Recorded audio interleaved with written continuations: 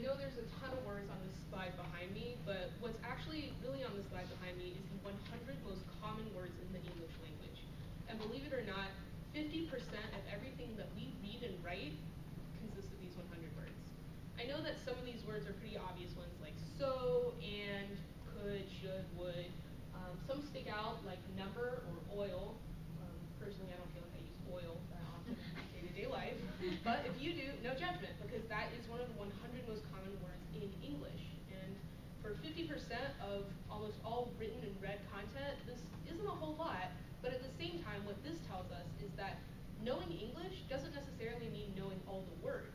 And being able to communicate English doesn't necessarily even mean knowing a lot of words. So in surveying our class, nearly 55% of students said that you guys wanted to learn 4 or more languages or be fluent in 4 or more languages at some point in your lives. Although it seems like sort of a long-term goal or even something that's sort of a pipe dream, at the same time, we're going to tell you how that can be achieved in even shorter of a time span than, say, a lifetime or even a decade. The other thing that you guys mentioned was that more than 2/3 of you guys said that learning a new language was at least moderately difficult, if not harder. If you think about it in that context, we're here to show you 6 easy rules and 6 easy parts, essentially, of how to learn a language and how to think about learning a language in a much easier context that'll really speed up the process for you or just make it seem a little more approachable. So, we're here to tell you how to go from fearful to fluent. 6 essential parts to learning a language today. My name is Alice. Belinda. Divya. Okay, so first we're going to start off this presentation by starting off with the importance of language. So we broke this down to 2 different parts. First part is a cultural perspective. So for the cultural perspective, there's many different forms of communication, and nonverbal communication is something we mentioned in class, but verbal communication is a primary way of communicating with one another. And in the U.S., 350 languages are spoken nationwide on a daily basis. So now for the business perspective, 89% of you all felt that learning multiple languages can benefit you in your future careers. Now, why is that? This is because international business is conducted on a daily basis. So in the future, learning multiple languages can benefit you in the future. Now, we're going to jump right into part 1. So when learning a new language, you may think that you need to learn lots of vocabulary words, and this isn't necessarily the case. I remember back when I was taking Spanish in high school, my teacher made us learn lots and lots of vocabulary words, words that I don't use today, and I don't really use on a daily basis at all. But let's think about this with English. So right now, I'm able to communicate with you guys, and you're able to understand what I'm saying. But I don't know all the words in English, and I'm pretty sure most of you don't either. But we're able to communicate in an effective way. This is where the Pareto's principle comes into place. So the Pareto's principle basically states that 20% of the efforts learning a new language could ultimately give you 80% comprehension from learning a language. And 300 words would make up 65% of written material. So let's discuss cognates. Cognates are your friend. Now what are cognates, or what is it? So basically cognates is a word in your native language that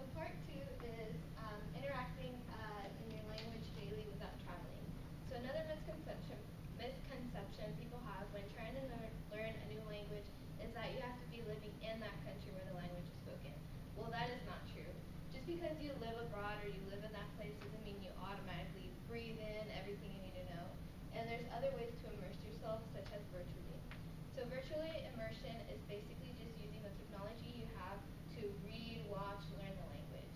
And you can do this through many ways. So for listening, there are many websites where you can live stream a radio of that country of your choice and you can listen to the words. You can also watch the language through services such as YouTube, or depending on the language, you can use like Netflix or Hulu or even TV channels. You can also read the language by blogs, which you can just use the internet to search for.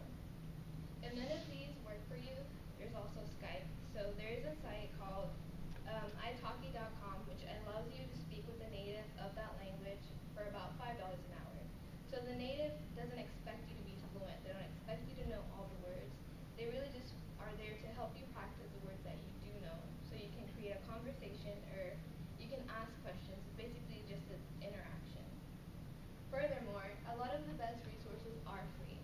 So 55% of you took language classes and you found them to be only moderately effective. I know I personally took sign language back in high school and I think I just remember like the alphabet, like not enough to communicate. So what does this tell me? So personally, it told me that just because you pay for something or you use resources such as Rosetta Stone, they won't always work. 65% of the participants, so in this class alone, 65% of you communicate with someone in a different language on a daily basis. So what does that tell you? That it's not that hard to find someone on campus who knows the language that you're trying to learn. I mean, in our group alone, I speak Spanish, Divya speaks Korean, Alex speaks German. yeah, and this Reem speaks Ukrainian. yeah, so it's not that hard to find someone to help you learn the language without being in that country. And now on to part 3. Part 3 is just realizing that adults are better language learners. So it has been proven that there is no direct correlation between reduced acquisition skills and increased age. So a lot of people think that it's easier to learn a language when you're a child, or you can't learn because you're too old. That's not true. Furthermore, the University of Haifa has done research that has proven that adults show a natural intuition when it comes to grammar rules. Another part of being an adult is embracing your mistakes. So you can't truly learn a language, you get used to it. Additionally, when learning a language, you should emphasize on communication and not perfection. And how do you do this? You do this by using and practicing the language. And now I'll pass it on to Divya with part 4. So part 4 talks about expanding your vocabulary with mnemonics. What does this mean? When I started to learn Korean, I had like a lot of like little tools or kind of tricks that I helped myself like learn like little words with, and we can actually even use the example that we did in class. You know how Professor McCready used us like to walk through our house and remember like certain things in a sequence, like create a schema with your own brain. This is kind of similar to that in a way that you're using different things to help you learn. Like, and the weirder it is, it'll help you learn. For example, when I was learning Korean, like the way you say hello is annyeonghaseyo, but people, you know, found it hard to actually say that or remember how to say it. So my friends were like, "Oh, we found this thing. It's like onions are on sale. If you say it really fast, it sounds like hello in Korean." So yeah, and then another thing is, I had a really hard time remembering how to say aunt, because there's two different ways to say it. One is your brother or your mom's sister and your dad's sister. So there's two different words, como and imo. And I had a really hard time remembering that until I made the connection that my dad's sister's name is Gomadi and we call her Gomo for short. And so that means like dad's sister. And so obviously the other one is emo, which is mom's sister. So if you can create like things like that, little like tricks and, you know, shortcuts in your brain to remember those types of phrases and words, it'll really help you out. So you can glue a memory or, you know, something that kind of like is relevant in your own life to certain words and certain phrases that'll help you remember them better. And when a word becomes natural, like now I can just say kumunimo really easily. I don't need to think about my aunt being my dad's sister to remember that word or that sequence. And another example here is we have mucho gusto, which means nice to meet you. So mucho gusto. That makes, yeah, it's weird. So you'll be like, oh wow, the next time you remember that, you'll be like, oh yeah, they talked about it in class. So certain quirky, different ideas and ways to, you know, think about these phrases will probably help you out because they'll stick out to you and you'll remember it even better. Next part is part 4, and I'll toss that to Alice. Yeah. So we've definitely talked about this idea in class before, and it's really the idea of creating SMART goals. SMART goals, like we've learned, are specific, measurable, attainable, relevant, and time-bound. What this really means is that although it can serve as a long-term sort of overarching goal, like I want to speak Mandarin fluently in 4 years through XYZ means, these SMART goals ultimately serve as really good milestones for you to gauge how far you're going along in a language, but really how well you're faring in terms of your progress. So ultimately, fluency and vocabulary aren't necessarily just one-size-fits-all goals, right? You might think back to high school when your high school Spanish teacher, your French teacher just said, well, you should know 100 vocabulary words by the end of the semester, but ultimately, knowing all 100 of those words doesn't necessarily mean you know how to communicate with those 100 words at all.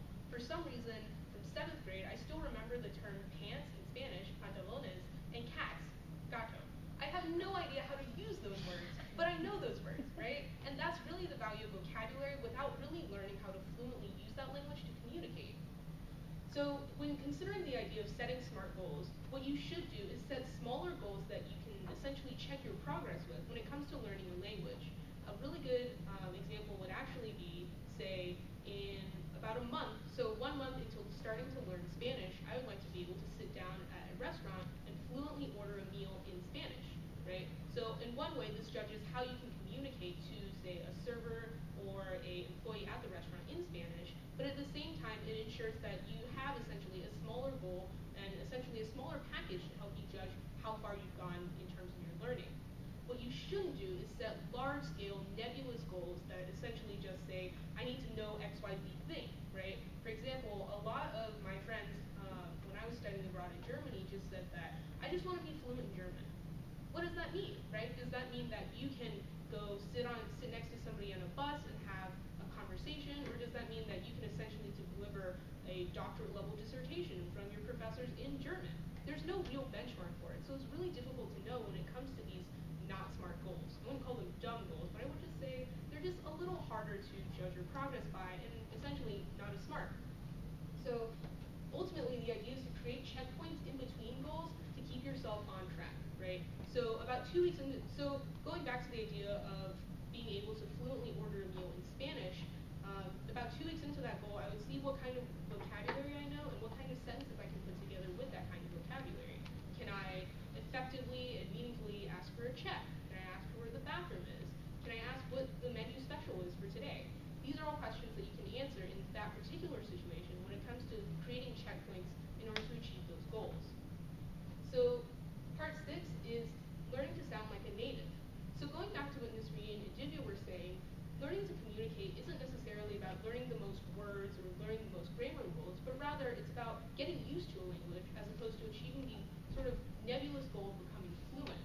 What this means is that focusing on learning to use the language is more important than learning the individual piecemeal components of it. And furthermore, these rules apply to learning almost any other language. In the same way that Divya learned Korean, I learned German. And in the same way that I learned German, Belinda sort of learned American Sign Language. So obviously these rules really come together in a really meaningful way that help us essentially learn that learning a language isn't necessarily about putting together the little bits such as the words and the grammar rules and the suffixes and the prefixes, but rather about learning to communicate like a native and being able to at least linguistically fit into wherever you might travel to in the future in terms of learning that language. So fearful to fluent. To conclude what we've talked about so far, learning a new language is not impossible. That's something that a lot of people, look at it almost as if it's like a mountain, but they're just looking at it too close. It's definitely possible, and we've done it like in our later stages of life. We weren't like 5-year-olds when we started learning German or Korean or anything. So it's definitely possible. It just might take a little bit more time commitment. Many resources are still available, some of which are free. Like I took Chinese at UTD, and it didn't really help me out because the way that they were teaching it here was not the way I was learning, or like that how I was built to learn languages. So it doesn't have to be that you have to follow a specific way to learn a certain language. Like the way that they teach it isn't always right for how you learn. So there's lots of other resources available, and you need to take advantage of those because it doesn't always fit the way that you process words or languages or sounds or anything. So definitely take the time to go ahead and like search your resources, see what's available to you and use those. Creating realistic goals and checkpoints, as we just mentioned, is the most probably one of the most important parts because without having a set goal or a milestone, you don't know how much you're achieving, or how much you're accomplishing. And if you definitely have like a business trip coming up in 6 months, and like, oh, I really need to know like how to at least be like conversationally better, ask where the bathroom is, or do this, that, and the other. Then that's like a good like set like, oh, in like 2 months then I should know this much, in 4 months I should know this much, and by the time I get there I should know this much. So creating goals like that will really help you out in progressing yourself in that language. Last but not least, focus on learning to use the language versus being perfect. So this is one thing. When you get to the country that you're going to, it's not going to be like the natives, as I've experienced before. They know that you're not from there. You know what I mean? They know you don't know this language as well as they do. So for you to say where bathroom instead of respected sir, would you let me know where the bathroom is? Like they're gonna know, and it's okay to make those mistakes. You're not gonna be perfect. And it's gonna take a lot of time for you to get there. And don't be ashamed of that is the main thing. Like languages, people learn them in different paces, people learn them different ways. So it's gonna, you're gonna make mistakes at first, but that's what you need to get through to get to where you want to be.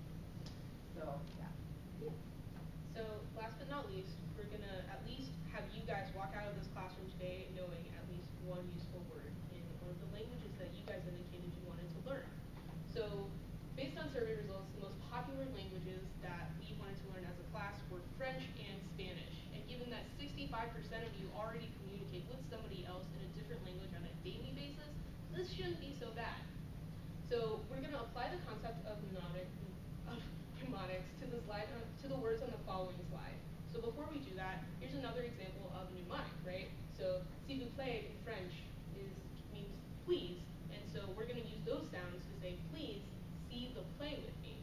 So you notice sort of this play on sounds that really helps you bring together not only the word itself, but also the meaning of the word in the language that you're trying to learn. Alright, so we've gathered a few words in French and Spanish that we've determined were essentially most useful to us in terms of travel, such as different means of travel in French, and in Spanish, different means of communicating, or if you communicate through money, that's that. But essentially these are words that we've deemed pretty essential when it comes to not only travel, but essential communication in a foreign context. So either work on your own, or work with somebody next to you, or even in a group to help us come up with a really fun mnemonic, or a visual, or even a cognate to help us learn that word so that you can either teach it to a friend, or a family member, or just anybody else you know. If these words aren't really, if you're at least kind of stumped with these words, then definitely feel free to teach another word in your own language to us so that we can at least get that brain jogging when it comes to learning languages. So right now it is 3:20. You will have until 3:22, so 2 minutes to at least get your brain started when it comes to finding a group when coming up with your mnemonic. Go.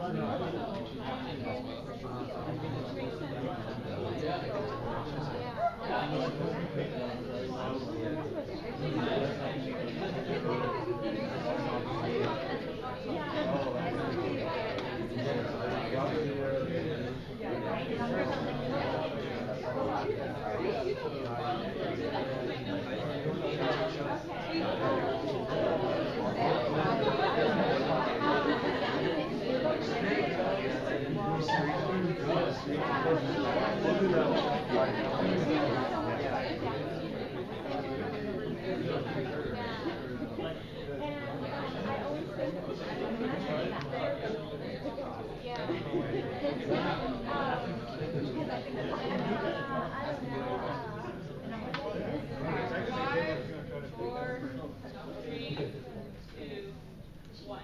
Alright, so did you guys feel like that was enough time to come up at least with a fun visual or a fun sort of phrase to think with that word? I saw one nod, I'm seeing some other nods. Alright, raise your hand if you want to share yours with the class.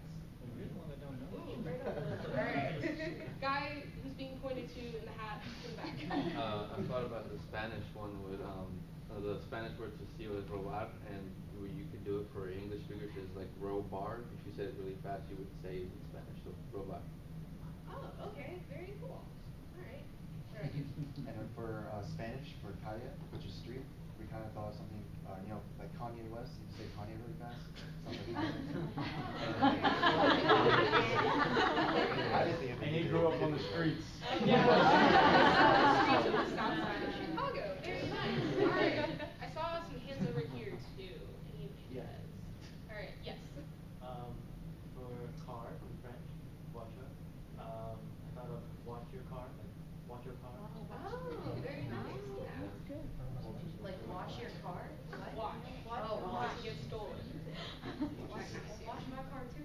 All right. We're gonna take one more from this side of the class. Or actually, I see a pointer. Head over there. Sorry, guys. Well, the only one we came up with was good in Swedish is bra. That's it. Oh, okay. Wait, like bra, like. Yeah, essentially keeps them off the ground and they're good. Yeah.